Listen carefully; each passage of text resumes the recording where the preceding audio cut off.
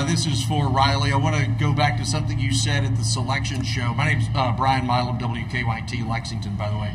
You talked about this being a Cinderella's moment, but if you all were to win, it would not be an upset per se. Could you comment on that again?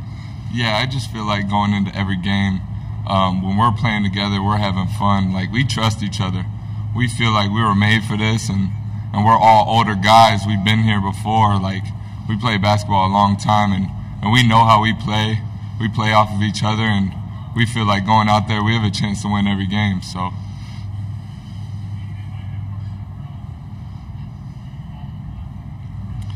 Question on the left-hand side, gentlemen. Hi, I'm from Chicago Tribune, Paul Sullivan. For any of you guys, you played a pretty tough non-conference schedule, Alabama, Purdue. How did that prepare you for this game, do you think? Drew first, and then Jordan, please. I think just getting used to the size factor. A lot of these teams are big, but we're kind of a big team too. But I think just getting used to that, getting used to the speed, definitely is going to help us tomorrow. I would say just challenging ourselves and just not trying to make things easy for us is going to help us when we get in a game like tomorrow. Tom Lewis with the Eagle Sports Network. Building on that non-conference schedule prep, you played 3 Big Ten teams during your non-conference schedule, and a lot of times conferences have their own kind of personality as far as their teams and their approaches. How would Illinois stack up or compare against the style you saw against those other 3 Big Ten teams? Kalil, you're up, followed by Riley and Drew. Well, you know, the Big Ten Conference is a real great conference, competitive conference, a lot of good teams. So I think the teams that we got a chance to play against, the Purdue's and the Indiana's, like that was a great test for us, and it definitely will prepare us for tomorrow and have us to the point where it's not so much of a shock when we get on the court against those guys, and it'll be more just another game. I feel like going back to what Drew said a little bit with the size factor, I feel like getting to play those guys, we're not intimidated anymore. We played 3 of them from the Big Ten, as you were saying, and we just go out there and do what we do. We know we were in the game against Indiana, and we feel like earlier in the season we didn't have things figured out. But where we're at right now, we're very confident, and we feel like we can play with anybody. And I think they're going to have to go into this game honest. You know, we played Indiana, we were up pretty big at one point, and we just let the ropes go. But they're going to look at that and be like, this team, it's a formidable team. So, like, they're not going to go into this game like it's an easy win. So I think we'll be ready for them. David Patrick, Morehead State Video. Guys, beating Clemson last year in the NIT, especially for Drew, you had to dig out of a hole early. You got behind, you came back and won the game. How important is it tomorrow to not play behind the 8 ball and to get off to a good start and not have to rally? Yeah, I think we started off 10-0 actually. But again, like, we had guys, we went in that huddle, that media timeout, and we didn't flinch. We knew what we could do, and we proved that. But starting off tomorrow, we definitely have to start off strong, and we have to make sure we gain a lead for sure. We'll have Jordan answer that question as well. How important is it not to get in a hole? Kalil, you want to take that one? You played in that game, so I'd rather Kalil get that one. Yeah, I mean, especially in a time like March when the team gets confidence, if they get up big, it makes the game a lot harder than it needs to be. So I think for sure, like, we had a few games this year where we had some slow starts, and this is not the time for that. So we need to make sure we're on our A game tomorrow. This is for Drew and Jordan. At the beginning of the year, you lose Mark Freeman, who was the preseason OVC Player of the Year. What did that do to you then? How did you recover? And then to see Riley become the OVC Player of the Year. Jordan, you're first, then Drew, please. It was tough.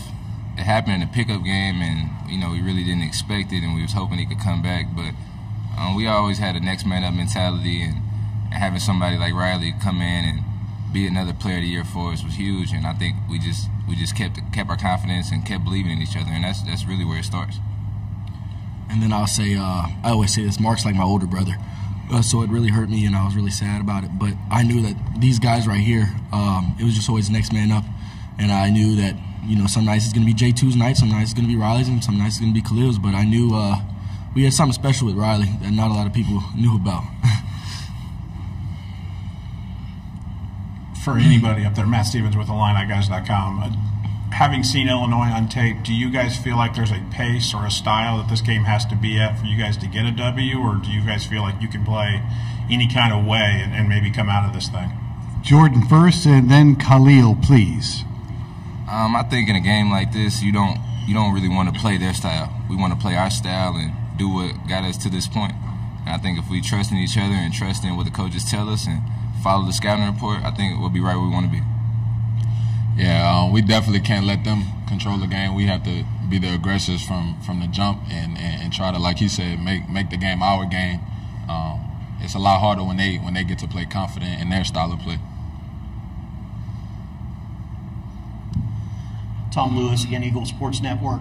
After you won the OVC tournament championship, Coach Spradlin used the term faithful to describe this team, a faithful group. And I know faith is incredibly important to at least a couple of you. Drew even getting baptized before starting postseason play.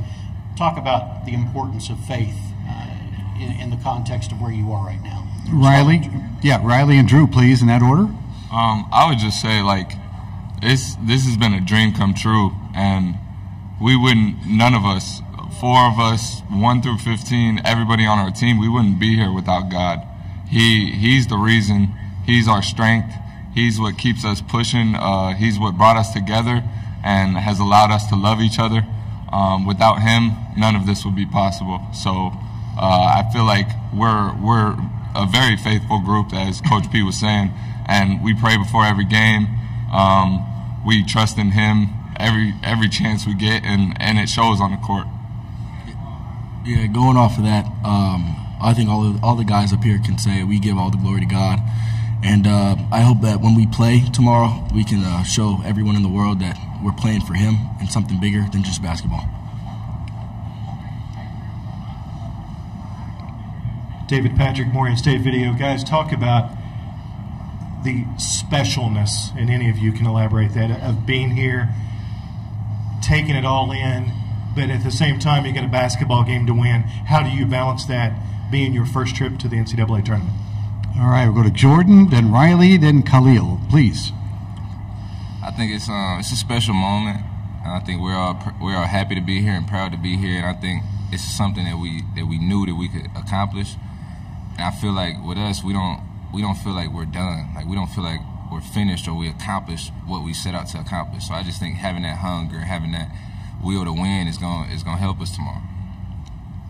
Yeah, I feel like, as I said earlier, it is a dream come true. Like, all of us as children dreamed of being at this moment, at this stage, at the highest level of basketball, but at the same time, we don't continue to think of that. Like, we continue to think of the brother next to us, the teammate next to us that we play for, and a big motto that we've brought into this, our conference tournament, is just having one more day. And that's what I feel like is continuing to push us and allowing us to compete at our highest level without pressure.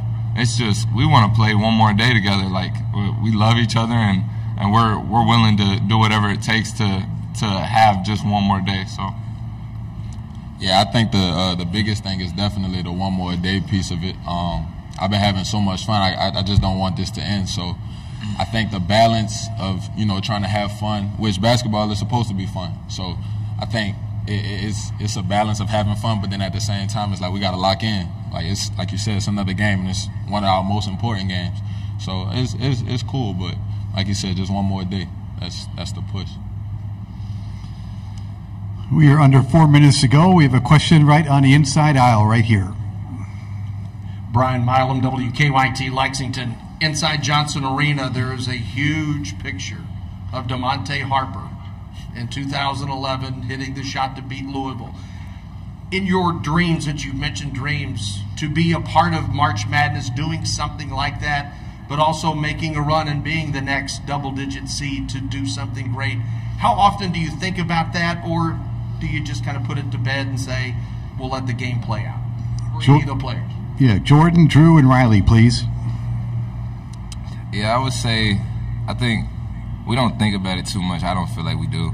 I think we just try to approach the game like we approach any other game, and just believe in what the coaches tell us. We have a great coaching staff, and we have a great team. We have a team full of guys that come to work every day and don't complain, and they show up. And you'll see it tomorrow. Just the energy that we have on the bench is like, it's contagious. And so I just think going into tomorrow with that same energy and that same belief in one another, we don't look at a seeding or a number or ranking. We look at each other and we believe in each other.